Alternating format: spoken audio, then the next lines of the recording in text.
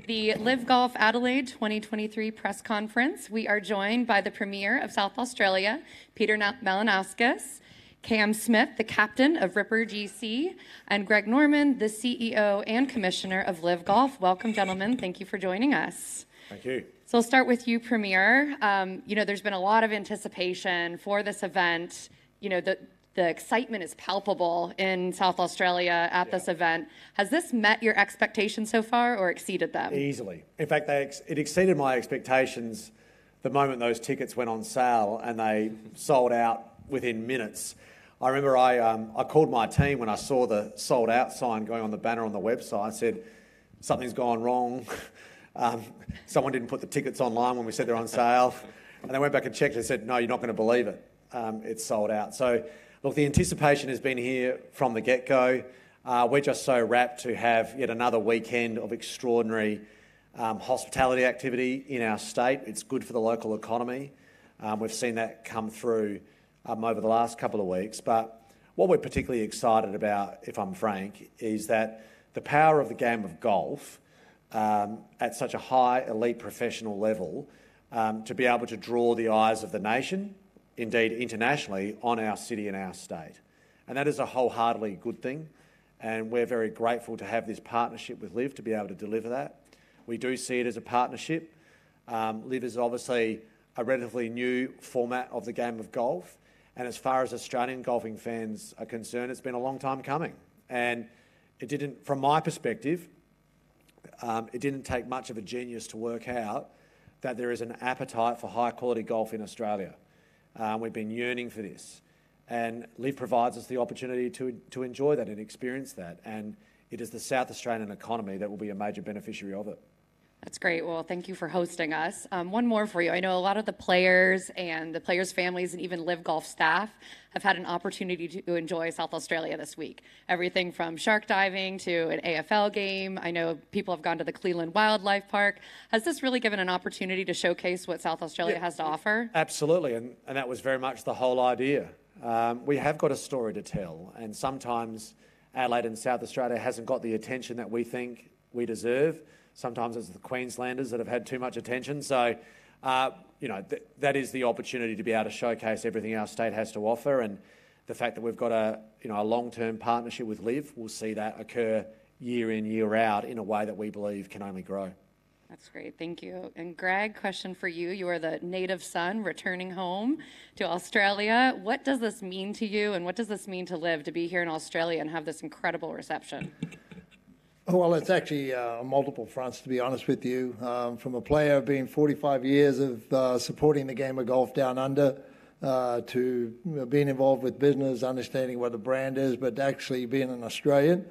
My responsibility when I was asked to be the CEO and the commissioner of the LIV Golf League was to eventually, as soon as I possibly could, bring an event to Australia. Why? Because I've truly believed, as I just mentioned, of 45 years of playing the game of golf down here and supporting Australian golf, that Australia really has never seen the best of the best on a consistent, regular basis. Yeah, we've had the President's Cup here. Yeah, we've had the World Cup here. We've had events down here, there's no question. But an event of this magnitude, of this breadth and depth of footprint, product, deliverables, everything you need has never been delivered here before. We have not coming in here just slashing and burning and disappearing. We've made a commitment, and you heard the Premier mention the one word which is very, very important to me and to LIV is partnership. It's a partnership with the state, it's a partnership with the country, but it's a partnership for the game of golf. And forgetting all the white noise that everybody writes about and talks about, this is all about the game of golf and what's good for the game of golf and what's good for the local region. So from my perspective, having the ability to be able to move the needle in that direction and to be involved with the South Australian government or any other country around the world is a very, very powerful and poignant point for as far as I'm concerned. And we are here. We've embraced this area. I said to the Premier when we first came down here before our first press conference, we are here for the long term. We want to create an economic impact to this region that's never been done before through the game of golf, and I think we're delivering on that now. To see how this area has embraced us, not only just from Adelaide's standpoint, which I think is the biggest smaller city in the world, which is now the focal point of global golf. The Premier mentioned South Australia, but we really are, this next 72 hours, we are the focal point. And the next 72 hours, you will see the true LIV product. And the Australians have embraced that by selling out TV cameras, media, Channel 7, corporations, hospitality, tourism, the great work. I've been lucky enough to love South Africa since 1976 when I first came down here. So it's near and dear to my heart. I actually flew with the head of Penfolds Grange yesterday back from Melbourne, so we were reminiscing back in '76, and here we are at the Grange Golf Club. There's so many great touch points as far as I'm concerned. So for us to be able to significantly make a huge economic impact to this community is near and dear personally to me, but also as a CEO and Commissioner of LIV. Well, thank you for helping us bring it down here. Cam, one for you. I've had the privilege of being able to follow you around a little bit this week and see the throngs of fans chasing you down. I even heard a woman say she felt faint after seeing you. So Oh, wow. what does it mean to you to be home and be like this massive superstar? Is it a surreal experience for you? Yeah, absolutely. It is a little bit surreal, I think. I was fortunate enough to be down here in November and played a couple of events, but as these two guys just said, I think Adelaide has been starved a little bit for really high-level golf, and Adelaide's done a really good job over the past couple of weeks of not only bringing golf, but the footy was down here last weekend. The town definitely has a buzz to it, and it's great to be a part of. I know I was able to take you to the merch shop to show you your very first T-shirt with your face on it. Are you going to be wearing that this week? Maybe another time. Not around town. I think. I'm trying to be incognito. Well, you're going to have a hard time with that. Great, thanks, guys. I'm going to open it up to the room. No, who has the microphones? Bring it over here.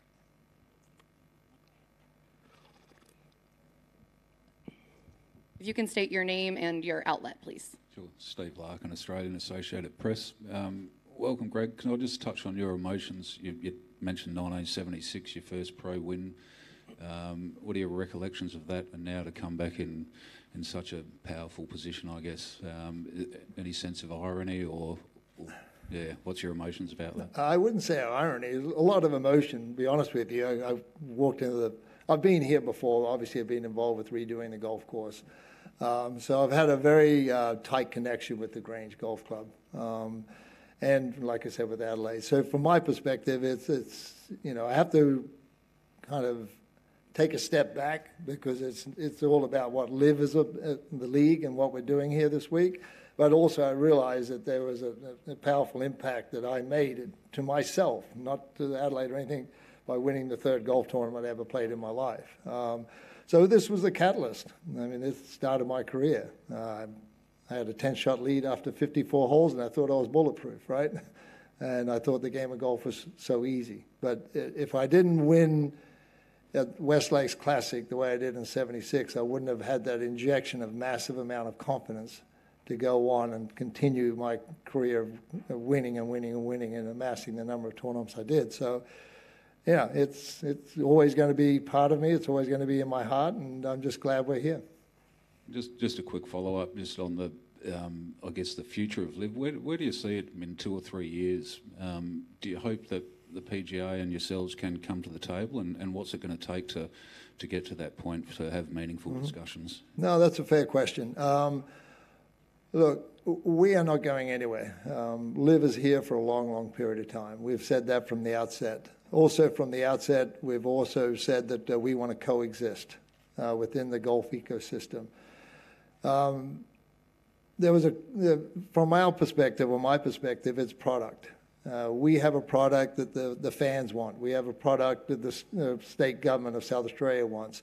We have a product that corporations and television wants. You have other products as well too. You have the PGA Tour. You have the DP World Tour. You have the Asian Tour. You have the Japanese Tour. Happy days to all that. There's nothing wrong with that. We encourage since day one, wanting the Cam Smiths of the world and every one of our other 47 players to go play other tournaments they want. If they want to stay with LIV and solely LIV, happy days. That's your choice as an independent contractor. But consistently from day one, we've tried to work with both tours to make sure that we are here for a long, long period of time. We want to be part of the system, your system, as much as you be part of our system. It's they've made their decision. We've made our decision to showcase to the world the product that we truly have, the business model that really works. And I hope everybody here really unpacks that business model, which is the franchise model. Look what Kerry Packer did with cricket. God bless him, he sits on my right shoulder every day. Trust me, every day. He goes, son, you're doing a good bloody job. I would say another word, but that's what he always said. But, so I know the value of what we recognize as investors into the game of golf. We know the value or the starvation of what golf has not delivered, which is the franchise value. Cam Smith, the leader of the Rippers, his future is incredible. Not only as an individual player, but an owner of a team. And nobody's really focusing in on that. That we LIV identified that opportunity. And that's the product. That's the ability. PGA Tour's got a great tour. We're happy for them. I'm happy for them. I grew up on the PGA Tour, so did Cam, right? I grew up on playing in the European Tour. I hope they exist and keep existing, but it's their choice of what they want to do. And if they want to keep putting up roadblocks, we're not going to go anywhere. We've got a great product. We've got investment dollars there today, investment dollars into the future that will continue to be there because of guys like this. We see the value that they can deliver, and we see the undervalue of what their worth is today as independent contractors in the sport of golf. That's great. Over there.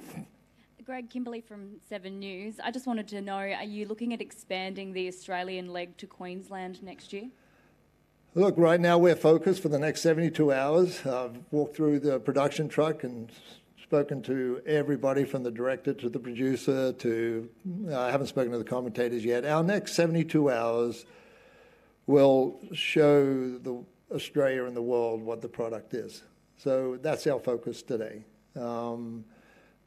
But trust me, this morning, because of the impact the Premier and his tourism department and the state has done in this country, my phone is ringing off the hook. But it's not just Australia, it's the rest of the world as well. So it's a compliment to the message that the state government has delivered here on behalf of their constituents, right? The message is getting out there. And the product is showing itself, and like we just touched on with Cam. So we focus the next 72 hours, and let's see what happens after that. I'm going to go over here. The microphone gets there. Thank you. Rory McLaren from ABC News. I have 2 questions, one for Mr. Norman and then one for the Premier.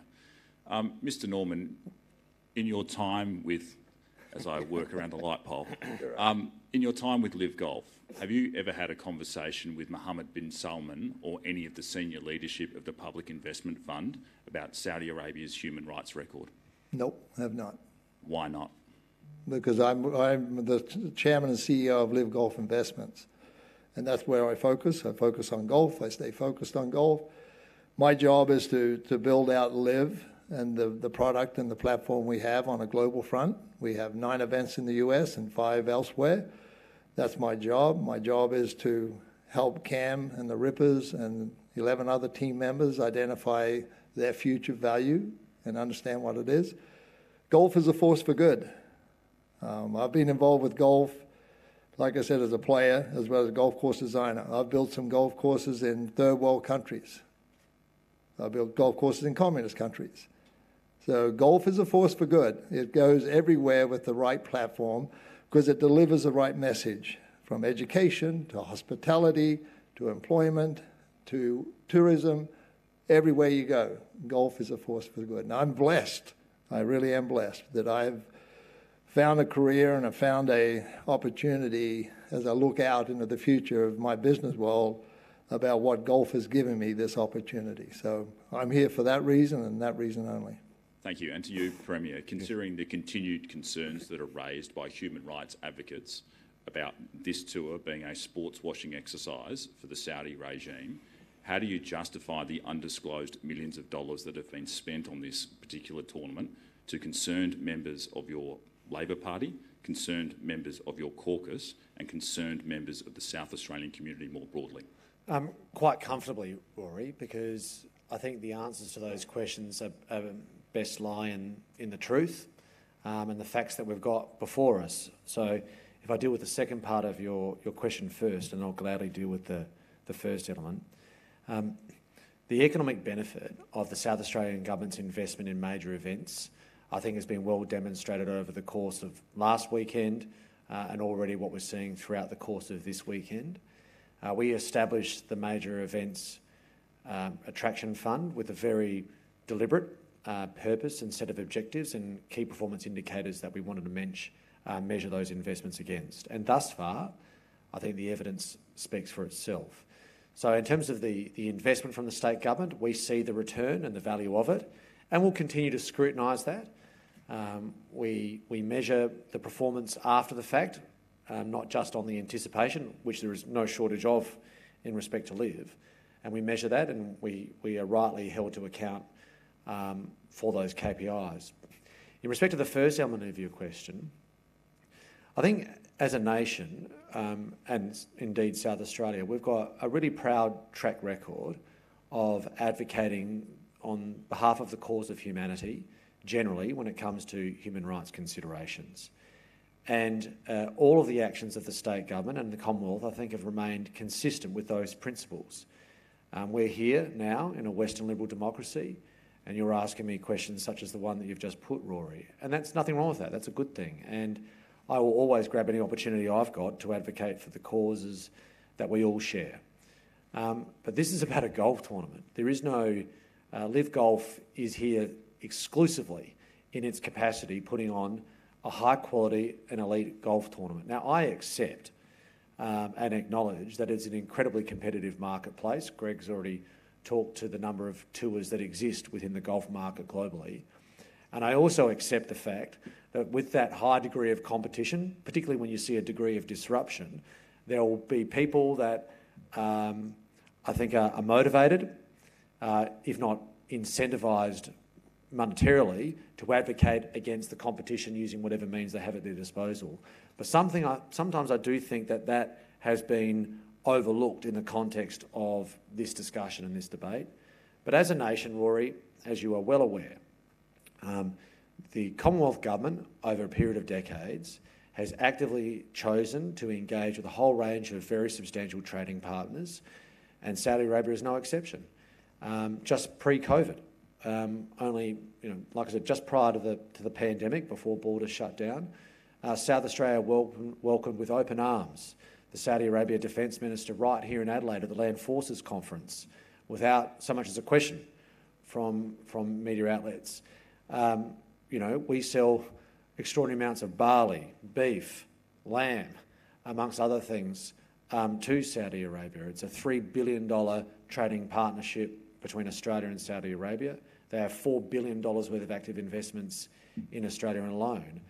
So we choose as a country to actively trade with Saudi Arabia, the largest economy within the Middle East. And we do that knowingly, without at any step of the way compromising what we collectively believe in as a country. But LIV is not a representative of Saudi Arabia. LIV is a golf tournament.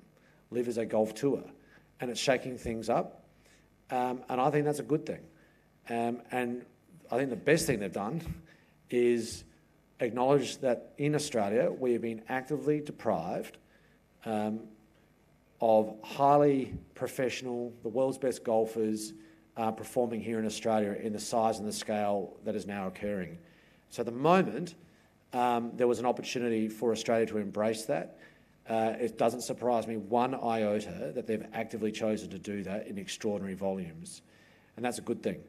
We're going to see tens of thousands of Australians walking around Great Ridge Golf Club this weekend enjoying golf. And that's a good thing, without qualification. Over there.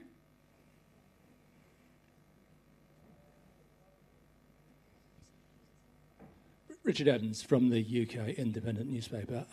Question for Greg. Greg, will there ever be a women's LIV golf tour, do you think? That is a discussion we have internally on a regular basis. I have personally had discussions with individual LPGA Tour players, LET Tour players, Ladies European Tour. They love what our product is showcasing. They ask all the time, how can we get involved? We'd love to see a LIV Ladies series. So from our perspective, we are focused. Last year was a beta season. We had 8 events. This year is our first season where we're kicking off, right?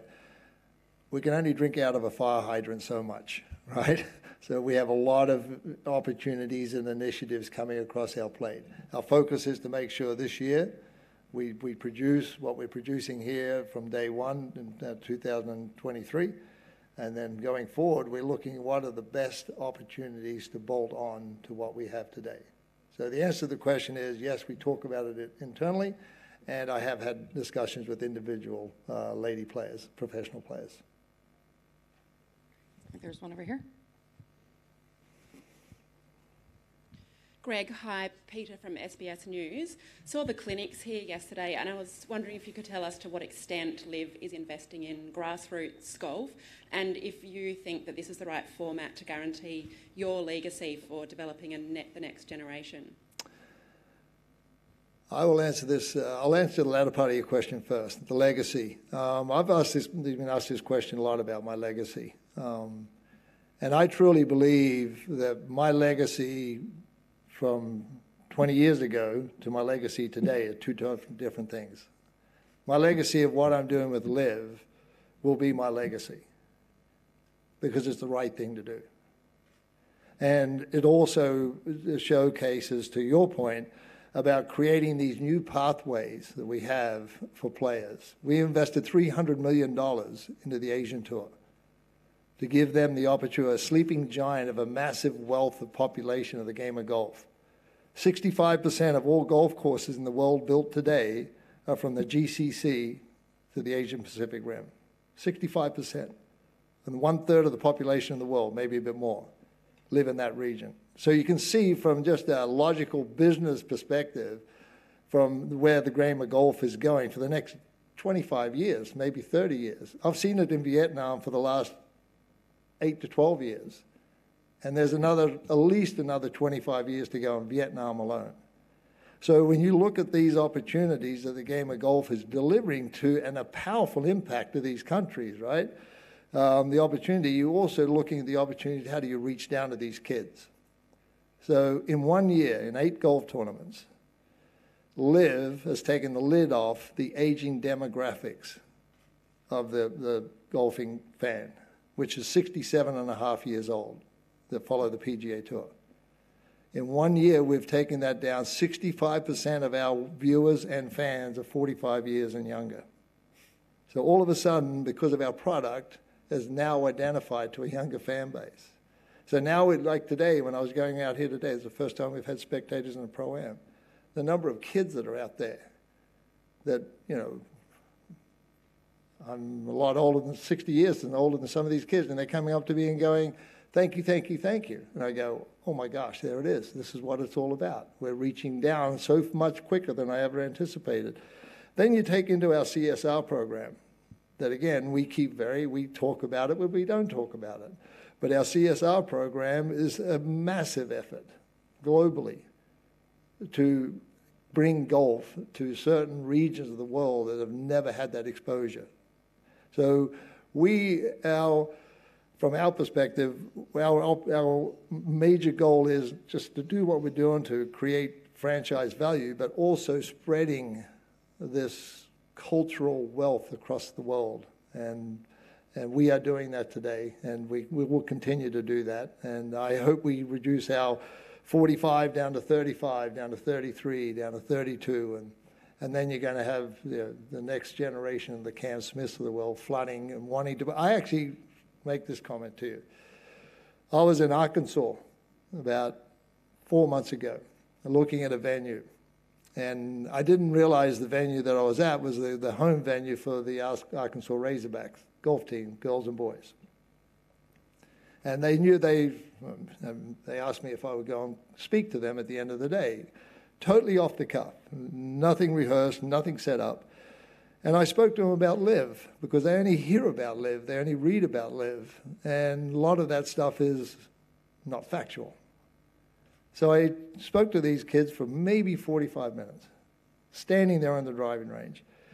And without a shadow of any other doubt of saying, my gosh, this is not what we thought it was. I want to come play for LIV when I leave the college tour, when I leave college or leave my university or do that. LIV is where I want to go. And I go, how easy was that, right?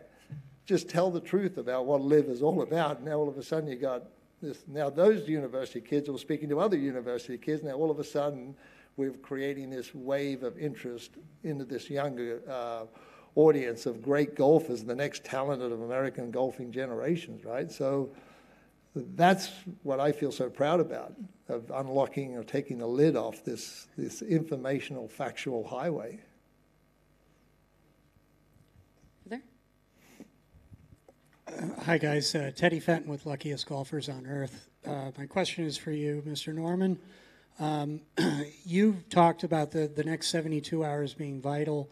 LIV is certainly on the upward trajectory, coming off of what you guys did at the Masters. This event here was 75,000 people coming. But I want to talk about the future a little bit. You've mentioned it a few times in this press conference. Is there talk of team expansion in the next coming years?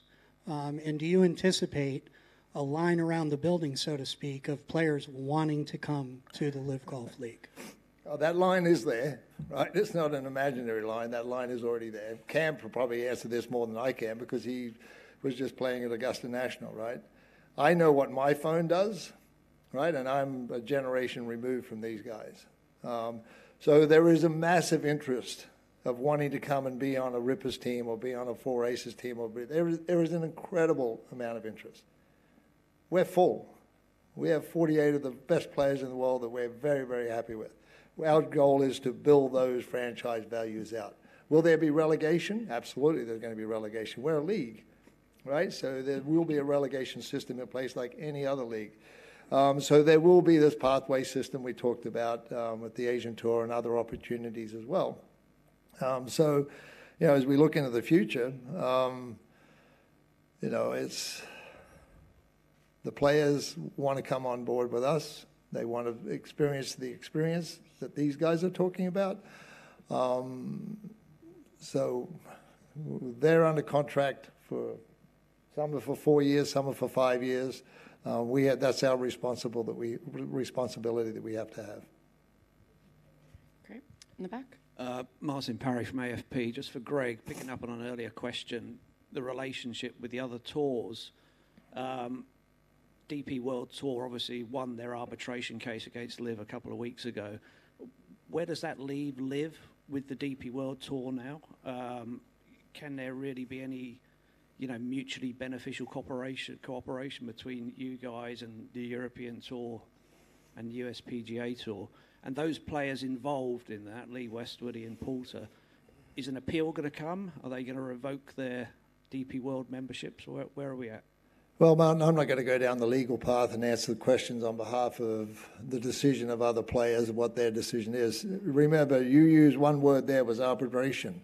It wasn't a court of law, right? Arbitration is different. It was a prerequisite of some of the writing in the agreement of how it had to take place. That's arbitration. So things will play out as they should rightly play out in the court of law, and that's the way it goes. That's the way it goes. I won't answer, like I said, I won't answer on behalf of the other players. You should go up to them and ask them independently and individually if you want. But all I can tell you is this: from a LIV perspective, we'll always support our players. We always said that since day one. We believe in where we're going, and like I've mentioned to you before about our product. And we're going to be unwavering in that commitment, and we're going to stay our course on that. I truly hope some way down the line, like the Masters, and I complimented the Masters about inviting the LIV players in, because the Masters and the majors should be Switzerland. And the DP World Tour wants to have the best players on their tour as well too. The DP World Tour wants to have some of the most iconic players that ever represented Europe in the Ryder Cup on the Ryder Cup. So, you know, as you look into the future with a crystal ball, right, they've got to make some interesting decisions for themselves, right, for the players and where we're going to go and what we're going to do. LIV is not changing anything. And we've always been consistent for the last 15 months of saying we're happy to sit down with you, we're happy to talk to you. We did with the DP World Tour. We've tried with the PGA Tour consistently with zero, zilch, nothing. That's their choice. If that's your decision, fine. We're okay with that. So we'll just keep going, doing what we're doing, and doing my heart of hearts as now I'll put my player's hat back on, and I'll put my representation of the game of golf back on. I do hope that gets to a position where there is resolution to this, because the game of golf doesn't need to suffer. These guys don't need to suffer. OWGR doesn't need to suffer. Augusta National recognized that, and look what happened with their ratings when the LIV players came in. It was up 19%. Who was the benefactor of that? Augusta National, right? So LIV is the force, like the force for good. And our guys want to play. They want to play in the majors. And you don't think CBS, NBC, you don't think the corporations who sponsor those major championships don't want Cam Smith, the Open champion in the tournament? Of course they do. And it's a crying shame if they take the shallow view of, because we're LIV, we're another product, that they're going to ban these guys? Well, I think Augusta National proved that case point very clearly. Okay, last parting question for all three of you. This should be a really easy one. We'll start with you, Premier. Who is your pick to win this week? What team is going to win? Should be easy. Yeah, there's a few Aussies kicking around.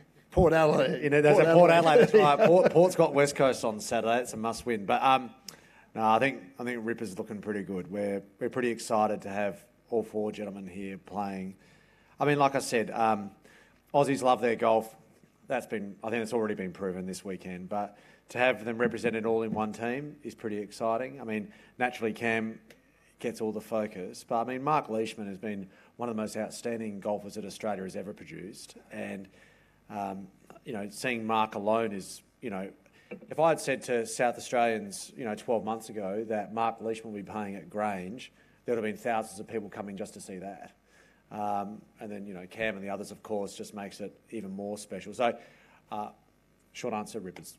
All right, Cam, I know. That's pretty obvious, though. I wasn't going to say anything else. That's it. It's an easy question. Cam, we already know you're going to pick Ripper, but who is the team to beat this week?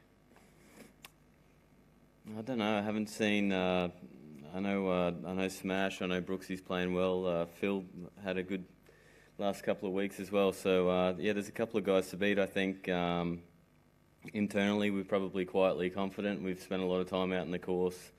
There's a lot of good memories, I think, for everyone on Australian golf courses. So yeah, we're quietly confident. Have you gotten any tips from Wade? Yeah, Wade's been around. Yeah, I've spoke to him a few times. I think he's been pulling me for a beer more than tips on the golf course. Yeah. Greg, who's your pick? What team's going to take it home this week? I think the Grange Golf Club is going to take it home because the golf course is going to evolve, right? And what you see the golf course today, and we as players, we know it, the golf course is going to change its footprint as the weather changes. Today the greens are fast, tomorrow they'll be a little faster, a little drier. So it's going to be interesting to see how some of these players approach this golf course because there's an art to playing the Grange Golf Club. It's not as easy as what you think it is when the greens get firm and fast. So I'm going to be the true commissioner, and I'm going to say the Grange Golf Club is going to be the one that wins. Very commissioner answer. Cam, it sounds like you need to pick Greg's brain on the way out. So, gentlemen, thank you so much for joining us. Thank you for hosting us in South Australia and Adelaide. If everyone wants to hang tight, Ripper GC is going to be doing a press conference shortly, and Cam, you can take a little break and come back. Thank you, gentlemen.